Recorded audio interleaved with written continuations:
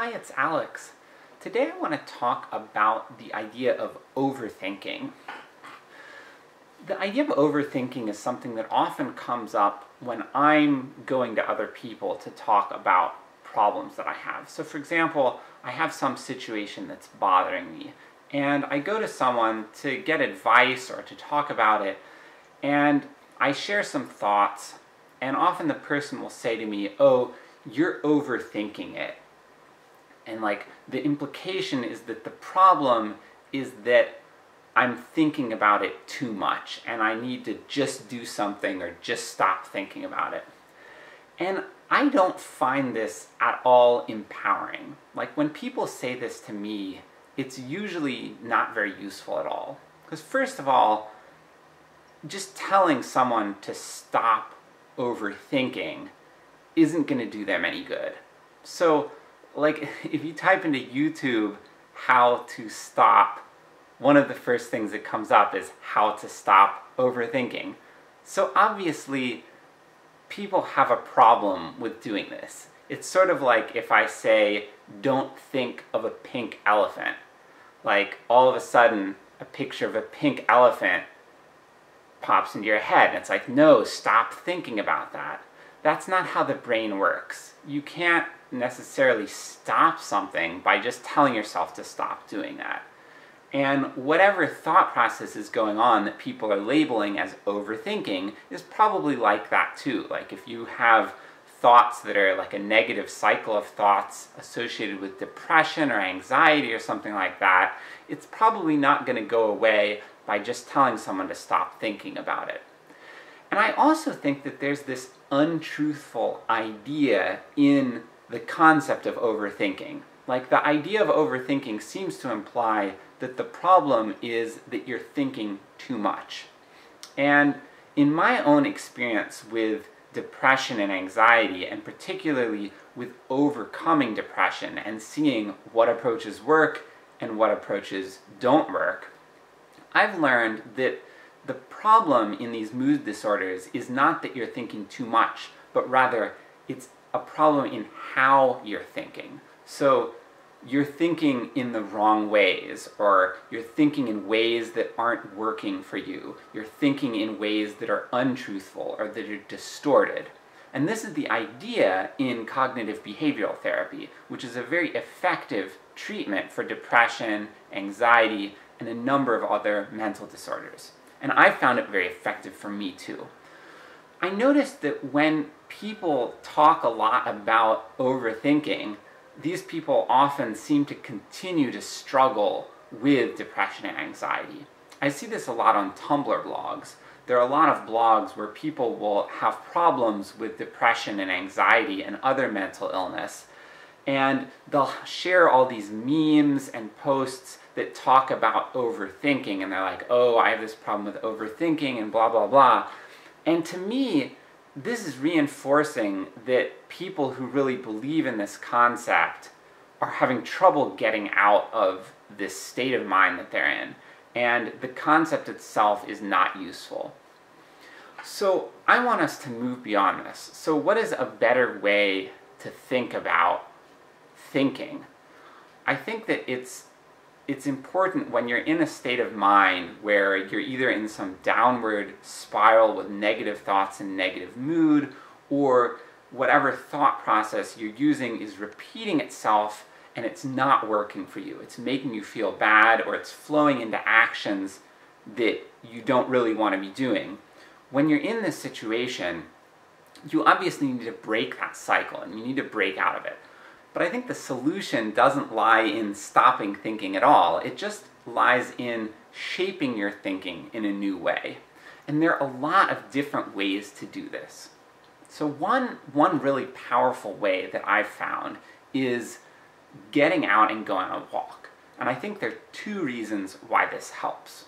So one of them is that you're getting physical exercise.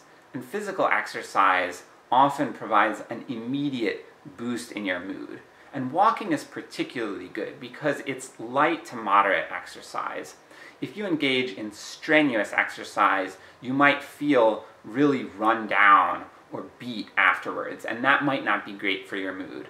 But walking is a sort of gentle exercise that stimulates your body and mind, and I find is one of the best ways to get me into a better mindset.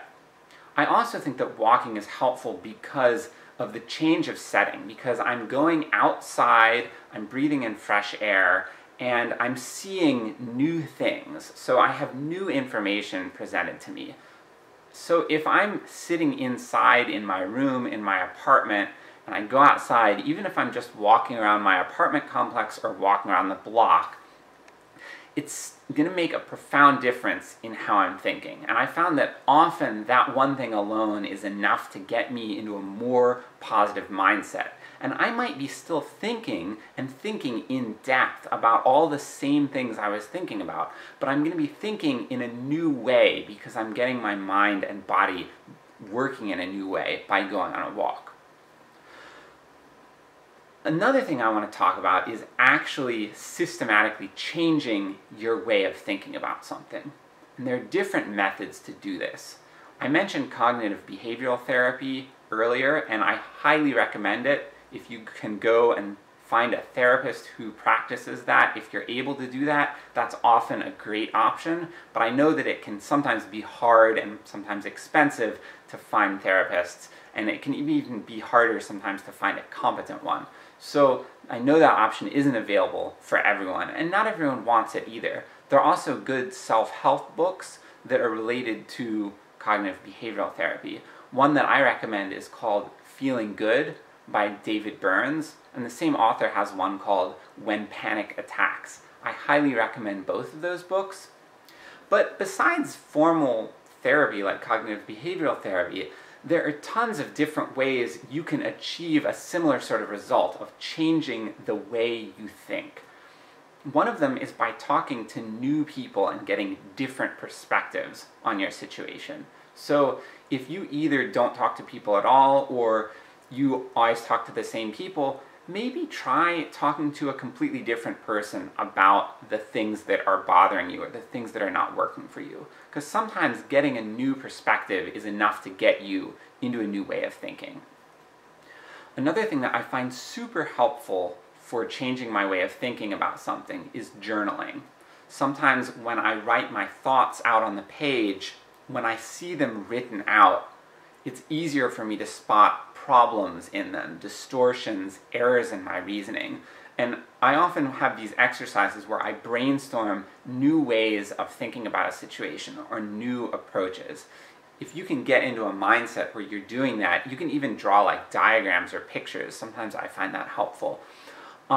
If you do this and get into this brainstorming mindset where you're trying to think about something differently, you can often change the way you think. You can combine all these approaches too. So for example, say you're at home and you're really getting bogged down in this cycle of negative thinking.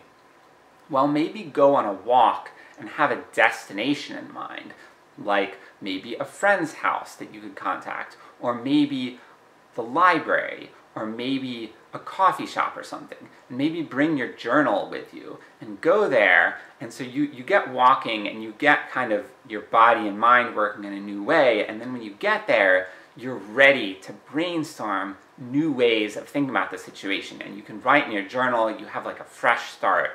I find this really helpful. And what's interesting about this, all of these things involve thinking. You're not thinking any less, you're not stopping thinking, you're just thinking in a new way. And I think this is really empowering. So I hope we can get rid of this idea of overthinking, because I find it's not really helpful for getting out of these negative thought spirals. And I think other frameworks of thinking, like thinking in a new way, that sort of mindset, I think that that's a much better way of approaching this kind of problem, much better for promoting mental health. So I hope this has been helpful to you. Yeah, that's what I have to say. Thank you.